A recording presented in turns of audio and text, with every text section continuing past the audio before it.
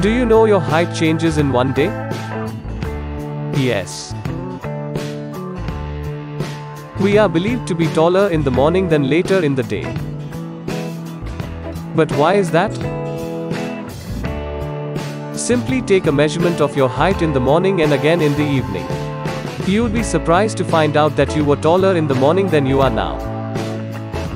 This is due to the fact that our bodies work differently in the morning and evening. The cartilage in our knees and other portions of our bodies gradually compresses during the day as we go about our daily routines.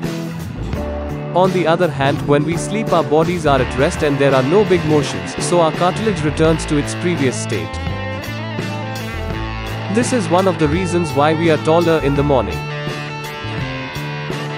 The spinal cord also plays a role in this phenomenon support. Our spinal cord is made up of 33 overlapping vertebrae. We can sit, stand, and walk simply because of our vertebrae. The spinal cord has gentle materials in between the vertebrae. The materials in the vertebrae stretch when the body is at rest, such as during sleeping, and thereby increase our height in the morning. When we wake up, however, the body begins to operate again, with continuous movements. The same materials get compressed due to our own body weight. As a result, our height decreases by the evening. The gravity also plays a role in this phenomenon support. So next time measure your height in the morning, you will be happy.